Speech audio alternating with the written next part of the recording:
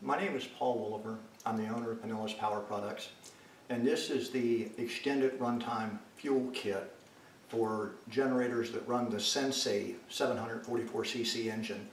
Right now, the only one on the market that I'm aware of that uses that is the DuroMax XP16000iH.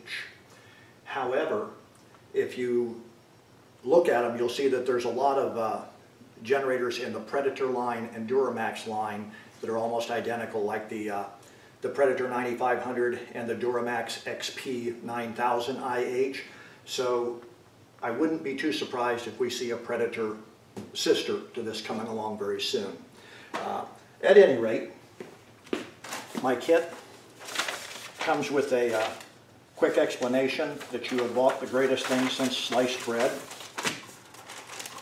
Then, in the bag of small parts is a flash drive with the video that you're watching right now. So you'll play this flash drive as you're installing it. Installation on this is very simple. The first step is to take off the two side covers. The side covers are held on with small bolts with an 8mm head, and both side covers are held on with two of these bolts.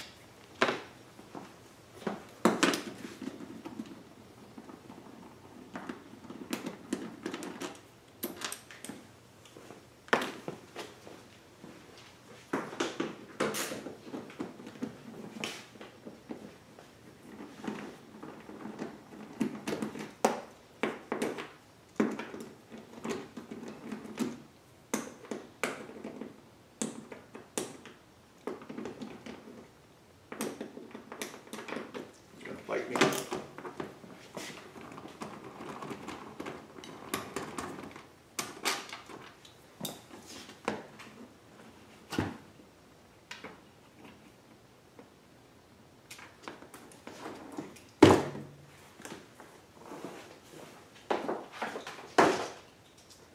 As you saw, the covers are held on with two bolts, and then there are two snap pins also.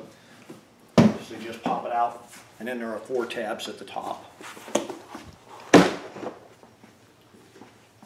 Okay, if you look right over here, you'll see a fuel filter, and there's a hose that runs from the fuel tank to the fuel selector valve, and then the hose with the filter in it goes from the fuel selector valve to the carburetor.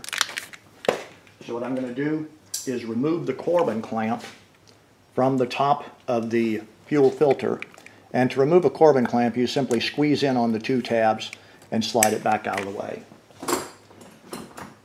Now we'll make sure that the fuel selector valve is in the off position so that we don't have fuel dripping out of it.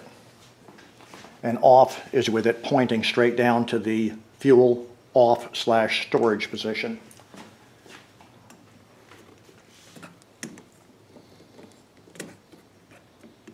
Okay. In the kit, along with all the other parts, there's going to be a section of 1/4-inch Gates barricade hose. You'll cut off a section of the Gates barricade hose about 1.5 inches long. If it's too long, you can always, if you cut it too long, excuse me, you can always shorten it, but if you cut it too short, you're going to have to cut out another section.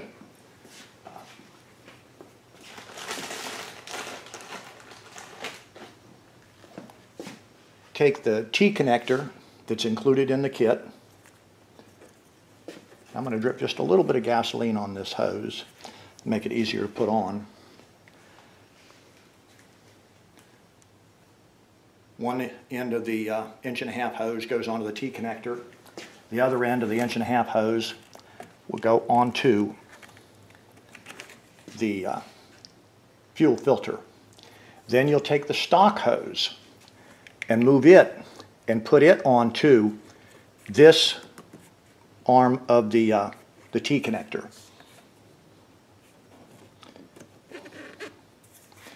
Then we'll slide the original stock Corbin clamp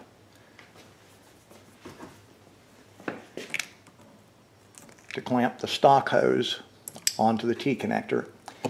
Then included in my kit are some white nylon hose clamps. So we're going to use these nylon hose clamps to clamp a hose section that was supplied in my kit.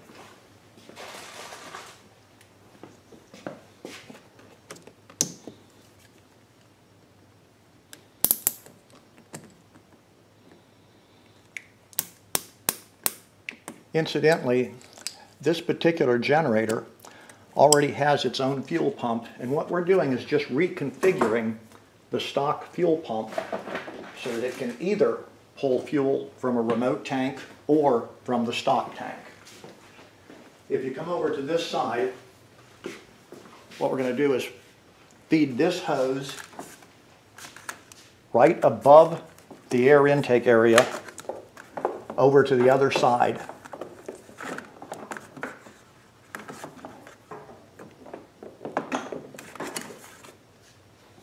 So there's an intake fan on the front of the engine. By the air intake, I'm not talking about the air filter, which is on top. I'm talking about the air intake, which is right down here. So then you'll take the hose that we just fed across,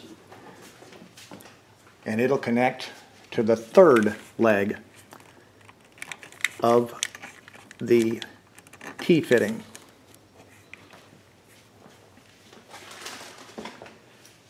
If you're a little concerned about the Corbin clamp that was stock on the generator, you can put one of my nylon clamps in place of the stock Corbin clamp.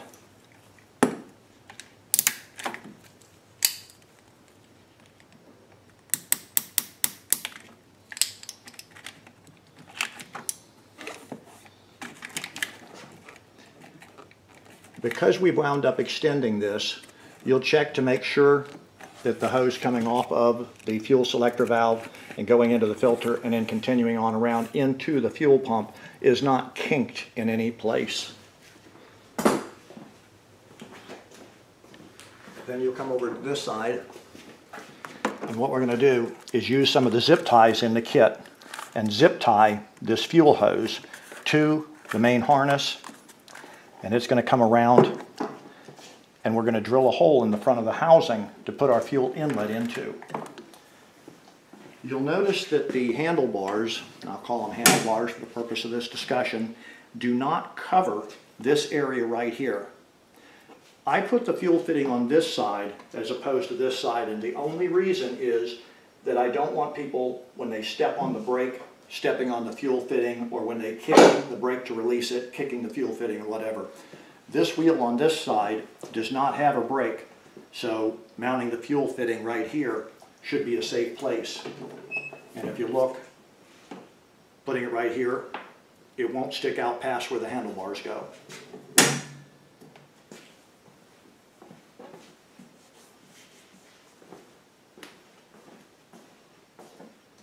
So I'm going to take a step drill and drill the initial hole right here.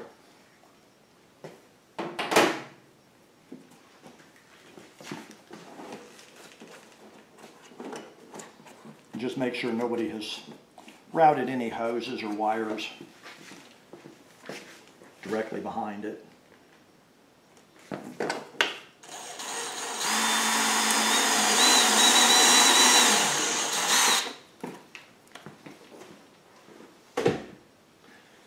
What I do is I use a step drill for the initial hole, and then I take a repairman's reamer to enlarge the hole with.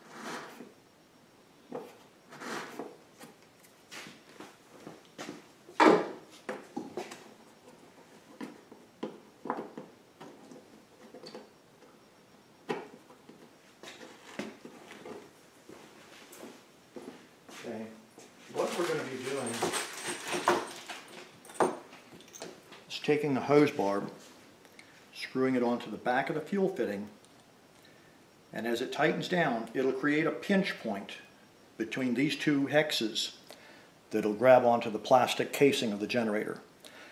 If the casing is just a little too thin, or if the hose barb and the fitting start to tighten up before it has created a pinch point, because they are pipe threads, you'll put the 1/2-inch washer included in the kit, and I put it on the inside because it looks nicer,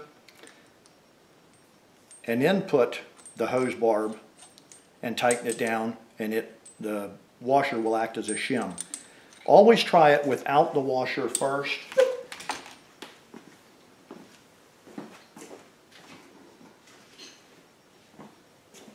I'm just going to clean up the plastic burrs.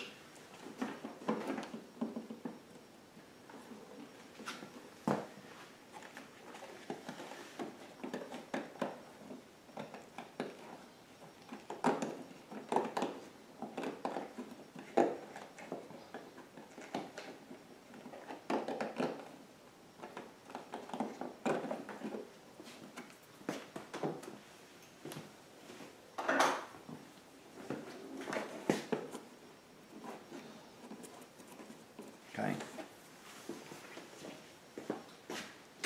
Then included in the kit is going to be a roll of Teflon tape. You'll wrap the Teflon tape around the threads to the fuel fitting. Be very careful when you wrap the Teflon tape around it that you don't overlap the end of the thread. That you stay like this. Do not overlap like this, because then when you screw the hose barb on, it'll shear off that piece. Truth be known, that piece will be caught in the fuel filter. However, I don't want to have too much debris in the fuel filter early on. I'd like to hope that it'll be a year or so before the fuel filter needs to be replaced.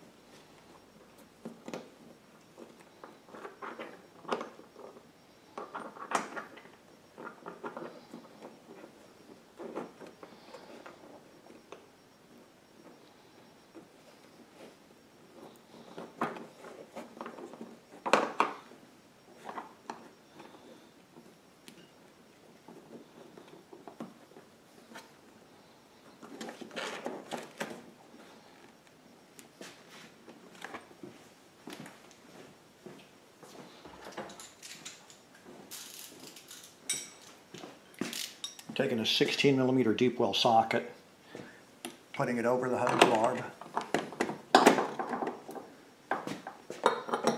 and an end wrench on the fuel fitting.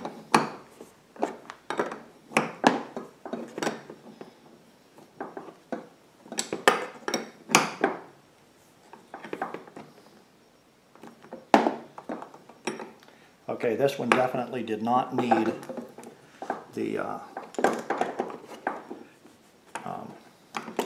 1/2-inch washer.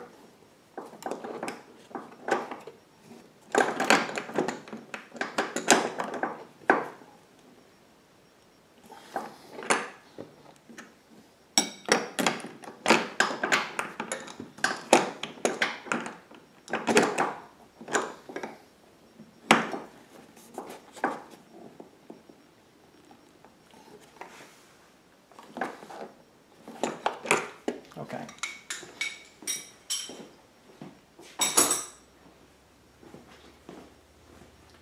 I'm going to take this hose, and right now it's flopping loose. and slide it on over the end of the hose bar. Because that's kind of a pain to get in there, I'm going to take just a little bit of oil on the dipstick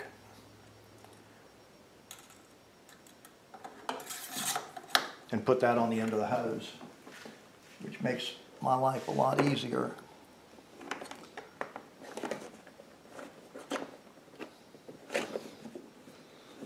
Okay, if you want to see it in there. I don't know if you can see it clearly.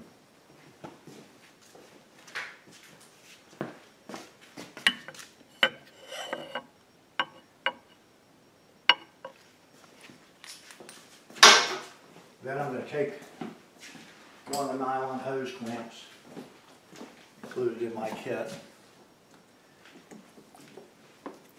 Now I'm going to put it on back here and just click it down one click, and then it'll slide up into place, and I can tighten it down the rest of the way with the pliers.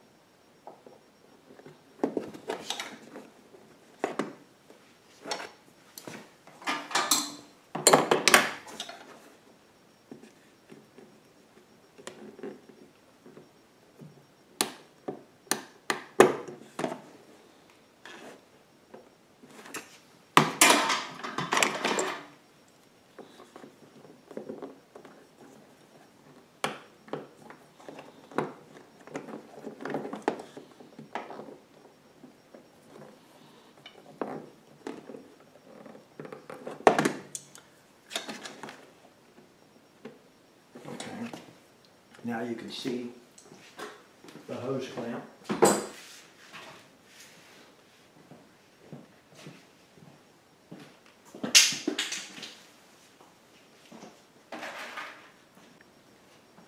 Okay, we're going to take some of the zip ties included in the kit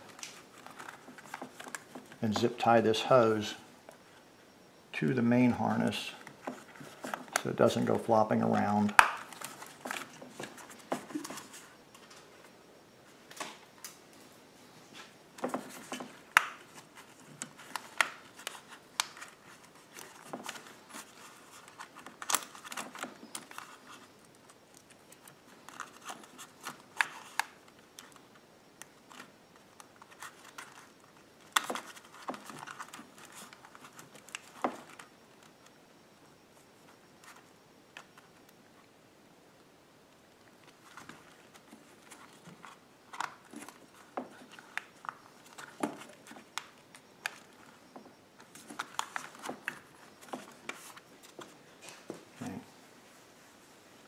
Then I'm going to trim off the tail ends of our zip ties. While I'm at it, I'm going to trim off the tails on the factory zip ties so it doesn't look so sloppy.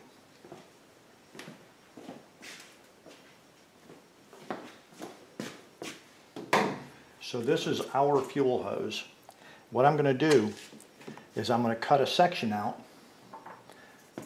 and we're going to put a fuel filter in it, and the arrows on the fuel filter go in the direction of fuel flow. And since this is a nice, easy to inspect location,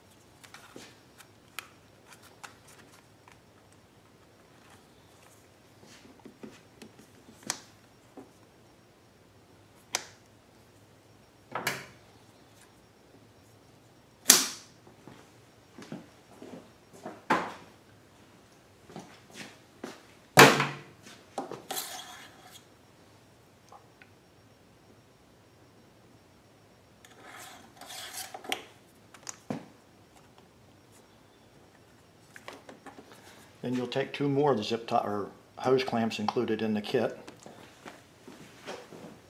Put one before and one after the fuel filter.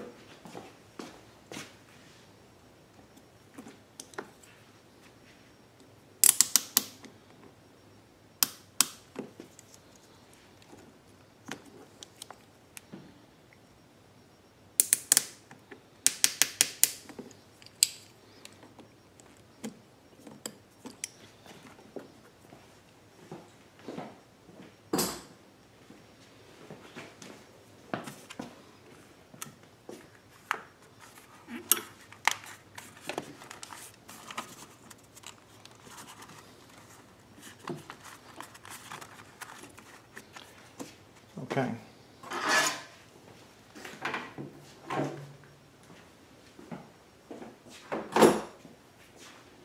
The kit is also going to come with another quick disconnect fitting, and this will screw into your remote fuel tank. And it comes with a Yamaha fuel hose, and this hose will be used to connect the generator to the remote fuel tank, and I'll cover that in the demonstration video. So now we'll go ahead and put these covers back on. You notice that one side cover has two vents. That goes on this side.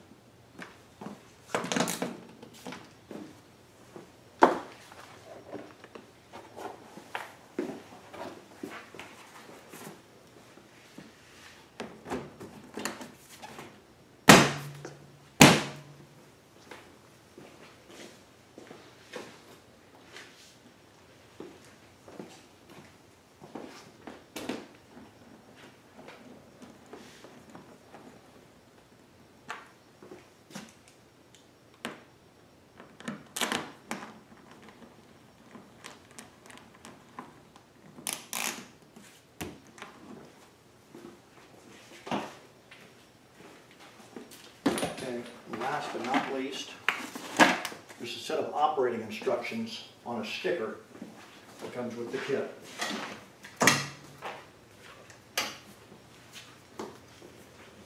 I'm going to stick that to the top of the fuel tank, and because all the other stickers are right side up when you're standing on this side, I'm going to put it so that this one is right side up when you're standing at this side.